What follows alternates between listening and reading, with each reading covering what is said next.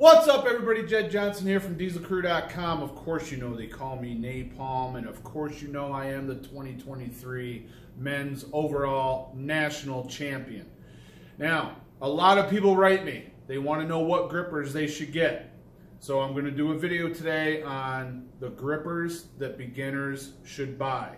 Now, if you see advice that I gave years and years ago, I would say go buy the entire Captains of Crush set and save yourself some money on shipping. I don't necessarily suggest that anymore because a lot of times for beginners, the grippers above the 2 are completely useless for a very, very long time. So there's no sense in buying the 2.5 and above when you're a beginner. If you're going to buy the 2.5, I guess that's okay. But there's really no need to buy anything above the 2.5 unless you think you're going to stick with this and train for the number 3 gripper. But before I contradict everything I just said and tell you to buy the whole set of COCs, I'm going to tell you what you should buy. Now, get a pen and a piece of paper and write this down. I'm going to give you the ratings of the lowest grippers from the COC set. You're going to write those numbers down, and those are the ratings of grippers you're going to look for. So if you don't know what I mean by the ratings, like the Captains of Crush grippers are assigned numbers, don't even look at those. Use the ratings that we use in grip sport. Again, over 20 years in grip, multiple time national champion. I know what I'm talking about here. So go by the ratings on the grippers, not by the ratings from the company that the companies put out. All right? You're doing yourself a disservice if you do that. Go by the ratings. So a COC trainer is 54 pounds. That's this one. Here I have a number 1. It rates 82 pounds. A number 2, I don't have a 1.5 for some reason. Here's a number 2, 105. Okay? Here's another number 2, 114. The grippers vary a little bit. And here's a 2.5, 125. Okay? So now you have some numbers for some of the grippers that are out there. Okay? So you know that a trainer is going to be around 54, 55 pounds. A 1, they're going to vary a little bit, but you know, they're about 82. 105 to 114 for number 2s. The 2.5, 125. So now you know where those numbers lie. So if you focus on getting grippers with the same size handles and the same more or less spread between the handles, and you use these numbers for a reference, you'll know what to buy to get grippers that are about in this range. These are what I would consider the beginner level grippers, the trainer through the number 2. So then you just take those numbers as a reference and you can buy grippers that rate more or less in between those, and you'll set yourself up with a system of grippers where you can progress with very manageable jumps. Anything beyond this, and it's going to be really tough for you to progress, and you're going to end up going back and buying even more grippers.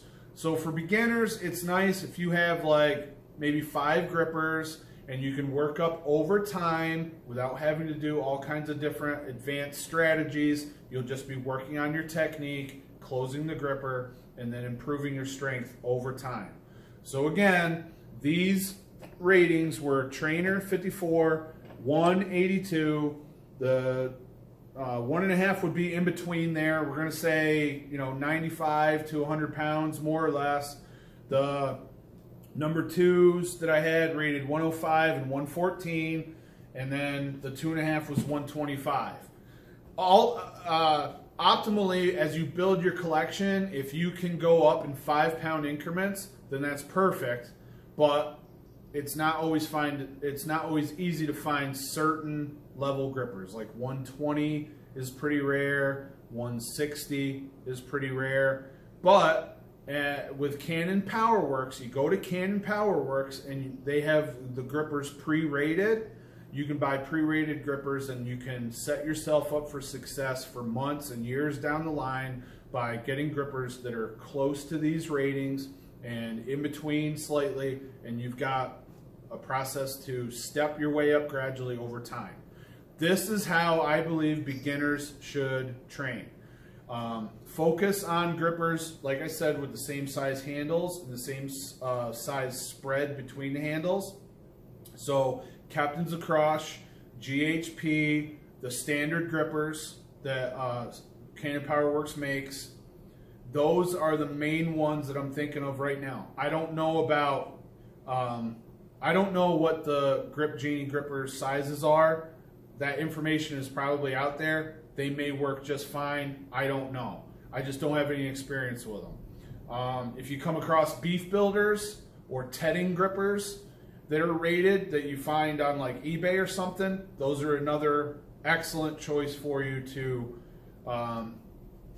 select. But I think it's important to have the same size handles and the same spread, because then the grippers are going to feel more consistent from one gripper to the next, between one company and the next. Heavy grips are a very narrow gripper. Barabands have a very thick handle. In those variables, when you go to a narrow spread or a thicker handle, it changes the way the grippers feel. All right? I don't want to go overboard with information. I hope this is helpful, but use these ratings as a reference system from Cannon Powerworks, and you'll be able to set yourself up with a set of grippers that will do just fine for your beginning progressions in your first few months and even year in gripper training. Any questions, leave them in the comments section below. If you feel that your technique is what is holding you back, that's generally the biggest factor with people that are struggling to progress on grippers. For 20 bucks, you can send me a video and I will go over it. I will critique it, assess your technique, and give you pointers on what you can work on to improve your technique. If you're interested in that, hit me with an email at jed.diesel@gmail.com, jed.diesel@gmail.com, or contact me through my website, dieselcrew.com, or hit me with a message on Instagram or Facebook, whatever you want to do, and we can figure all that stuff out. But I've helped people go from missing the 1 to closing the 2.5 just by helping them with their form. You may be very, very strong right now, but if your technique sucks, you're not going to close the grippers that you want to. All right, that's it. If you liked the video, give it one of these.